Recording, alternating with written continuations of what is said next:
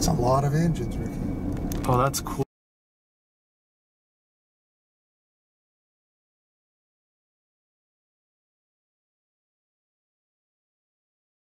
Controls the speed and direction of the locomotive. Does he control the coupler and uncouple and couple? No, he expands the man. Okay, now if you look off to your right-hand side, there's Brig Brown, a train down to 5 miles an hour. Now we can do it at 60 miles an hour while it's going between point A and point B. It does the same thing. Now off to the right-hand side here, this is our one spot. As cars come into North Platte, as trains come in here, before any car leaves this terminal, it's inspected by car forces. Every car on the train has to be 100% functional, 100% safety compliant. If it's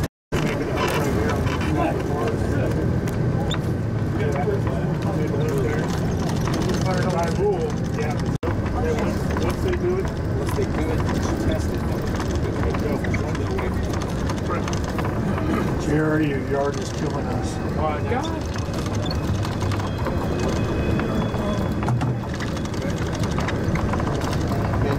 Yes, sir. How much fuel these locomotives? Kind of hard to say. They fuel here? Yeah, pretty much everything that comes in North Platte gets fueled in North Platte. Hey, bro, do you guys something coming over here at the receiving yard?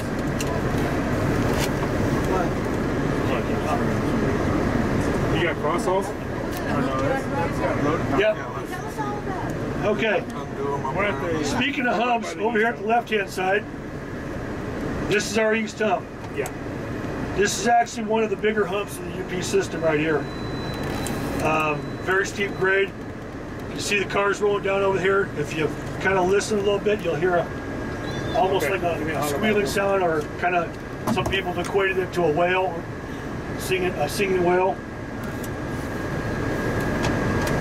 But once it comes down this hill, there's 64 bull tracks in there, so it can go into any one of those 64 tracks. On the west side of those, it's got a locomotive or shell locomotive pusher, so it keeps the pressure off of there. So, no, they'll unpin them at the top there. Yes.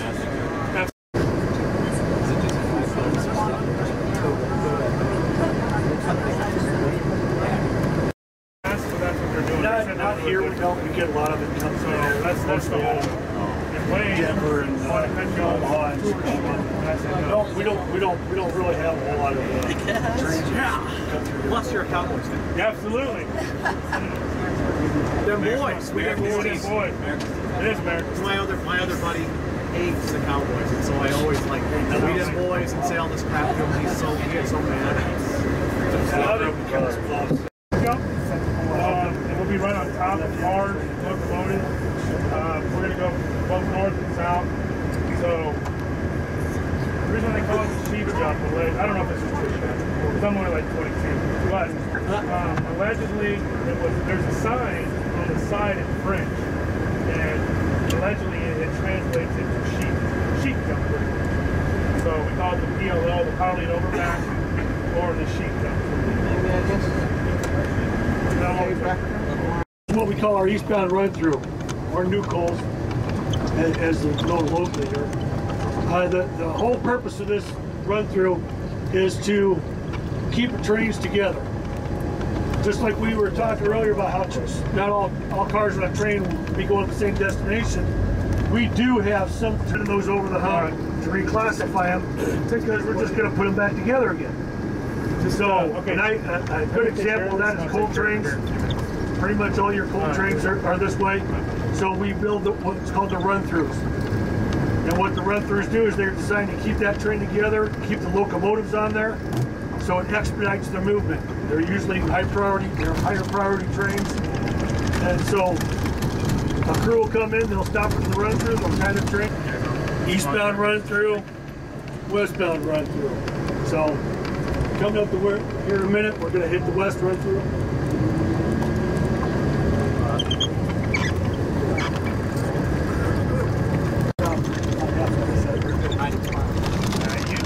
Really dope technique.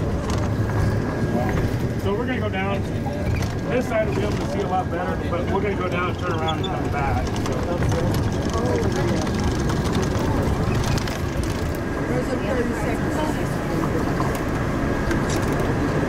So we'll go down and come back around. You guys will be on this. Yeah, you'll get another opportunity if you miss something here, because we're going to come back this way again.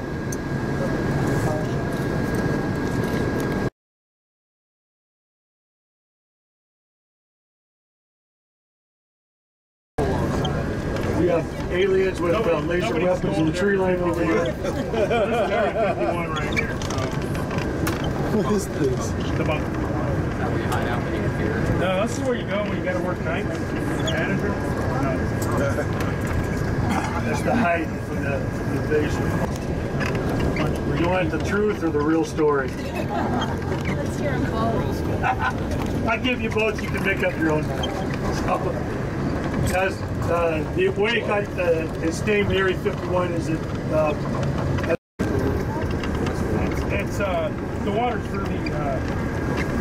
the radiator. So if you look on the side there, that's the radiator.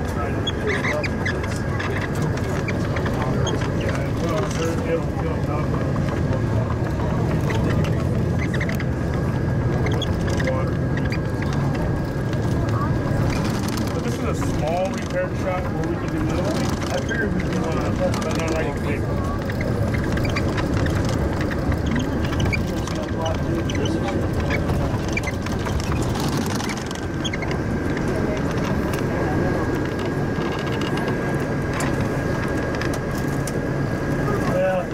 One of us is good. Yeah, go ahead and start hitting up the roof turnout up there. Non-union Pacific locomotives coming through?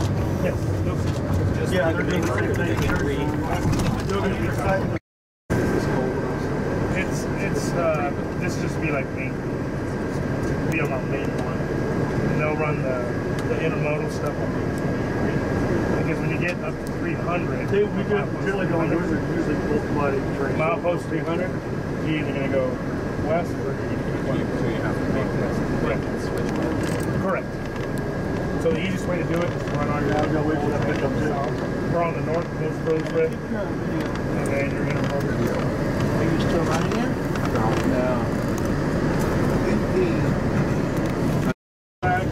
Those coal buckets, they only have 2 hours to get that in. Come in, or if we were to say that. So on the west side, you see that empty coal bucket, they have 5 hours. So, Even the rapid one. yeah. So it's over here with the reclassified 6 hours and a half. Right, so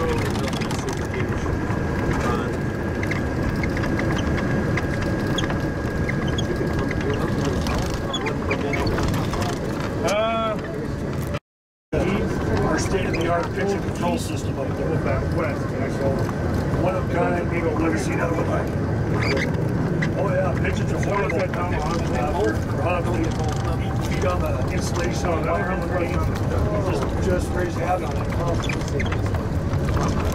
Tried to figure it out for years and years how to keep those things under control. And we found the most But these are the 40s, how you be able to see the I guess action. they build them and then they load it up so that it heads out. right. Those tend to be the northbound lanes, tend to be going westbound. And the southbound lanes tend to be. Apparently they're not. Here and there. Oh, yeah, that's the unique part. We got a bunch of wildcats living there too. Just take care of our pigeons. Like,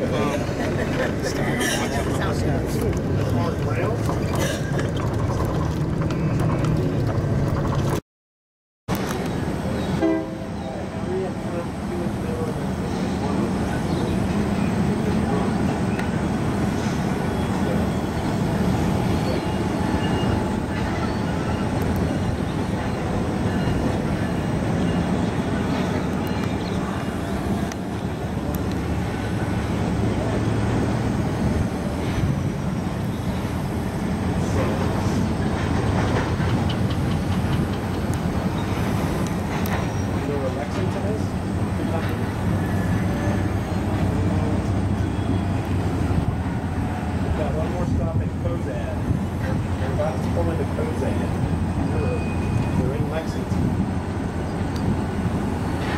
Doesn't tell me if I'm moving. It's currently saying Lexington. Go ahead, stop.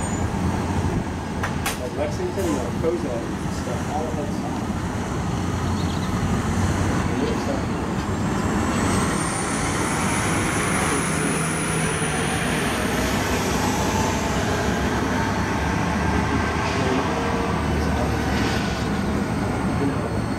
What did we not see?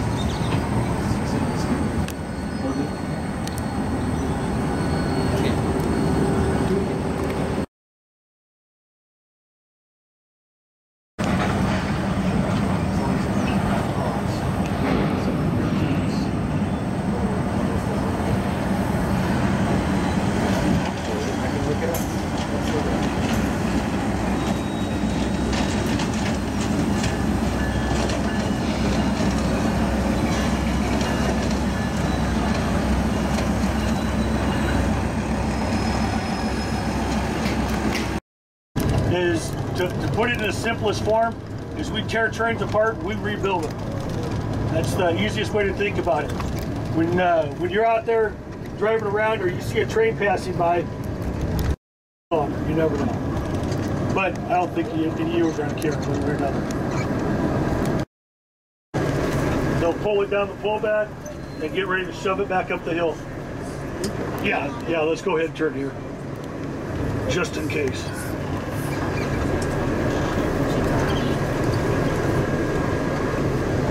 Does all the coupling happen automatically? So on your normal, on a train, normally you have 2 employees on. It happens to slow down as it's going down the hill. They'll just drop the retarder so there's no resistance on it, and they'll just let nature take over.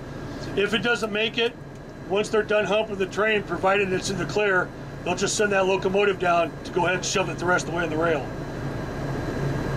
Now, one thing to be aware of here, all these, so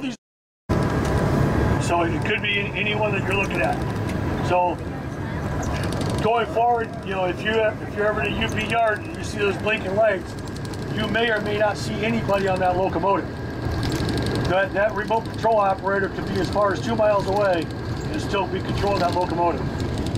As long as he can see the head end of the movement of that, he can be that far away from that locomotive. But all of our switch jobs here are, it takes no time at all to couple a car together. Yeah, I mean, you're talking to couple it up and lace up the air hose, providing it's not real cold outside, maybe 10 seconds. Does the exact same thing, it's just different direction is where the destination is.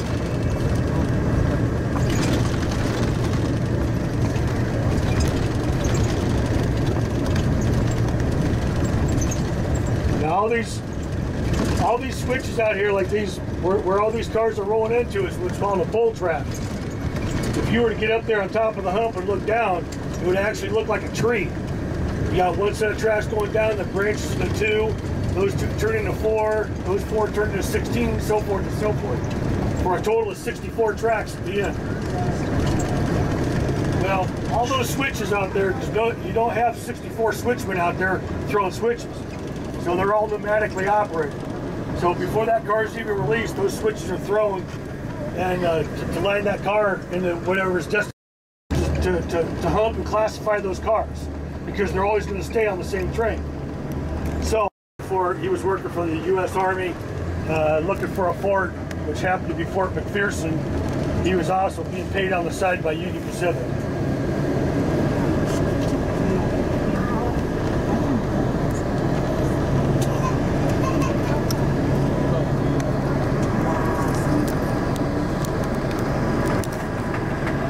Now, if you guys look all the way down here, off to your right, can everybody see the water tower down there? Okay, right about that area is our eastern limit for the yard. And the western limit goes just shy of that overpass you see down there. So that in itself is about 8 miles, a little give or take.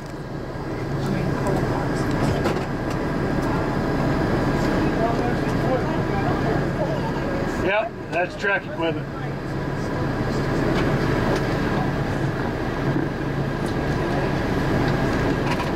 Yeah.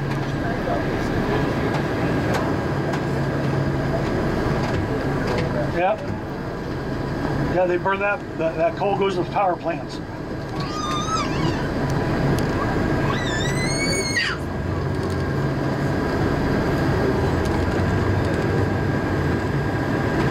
It all comes out of Powder River bases, so it can come out of Antelope Mine, you know, Big Thunder, wherever.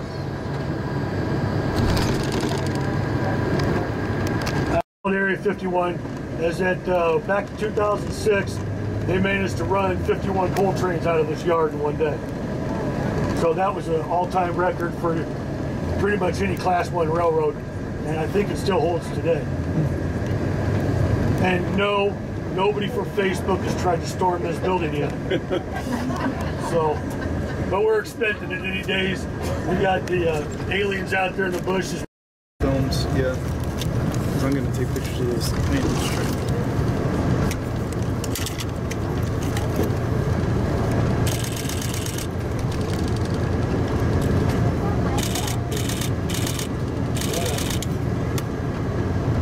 Yeah, they got direct windows. Inspect all those cars.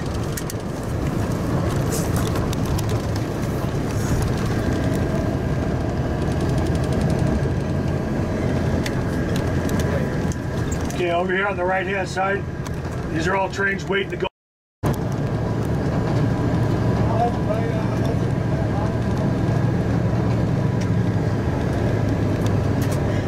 Yeah, it's right there. That big kind of angular thing. Ready to be relieved. The other one's probably running around the train right now.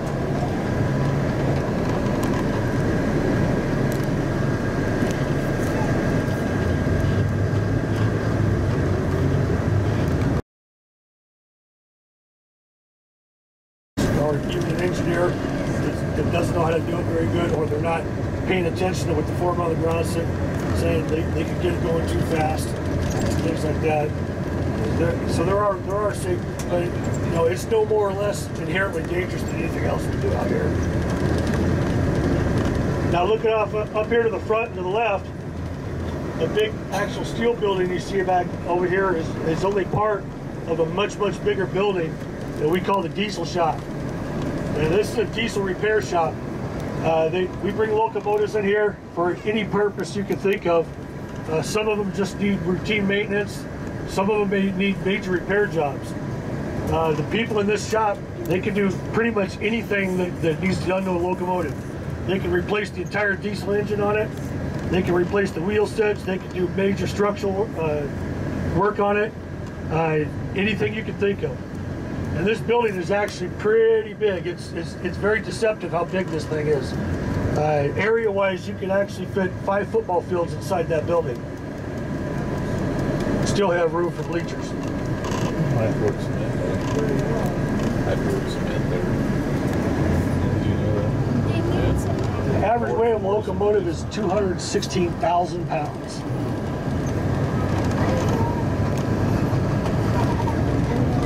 Yep. No, 100 tons. Something like that. Okay, this other building here where you see the trucks in the loading bays, this is our supply operations building. Everything in this yard, just because of the size of operations here, we have our own supply department. Everything we use in this yard, whether it be from pencils to locomotives, goes through supply. They order new switches, new rail, new locomotives, you name it, they order it. And so pretty much it's like almost like a military system. They say an army, is only as good as the supply department. That's pretty much true in railroad operations too.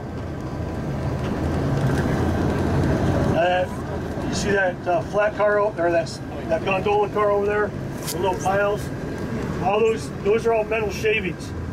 When these locomotives go in there to the shop, one of the things they do is they call truing up the wheels. They'll take the wheels because after X amount of time on the tracks, steel wheels meet steel rails. Okay, the wheels tend to get deformed, So they'll put them on a lathe machine and they'll make those wheels round again. And that's where all the shavings come out to. So what do they do with the shavings? They send it to a recycling plant. Yeah. Is that just been oxidized then? The color difference? Yeah. The more gray or the shinier stuff is newer. They'll fill up one of those on average about one every week or so. Really? They'll fill one of those up.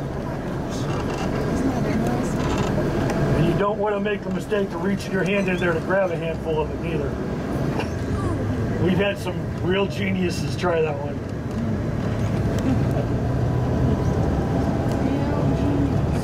Just a little bit.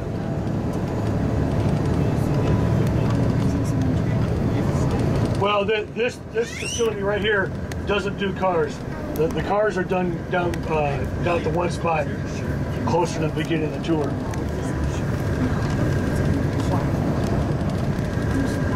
Now, all these locomotives you're seeing over here on the left-hand side, these are all waiting to get into the shop. It could be for anything. Maybe handbrakes are bad. Maybe it just needs an inspection. It could be anything.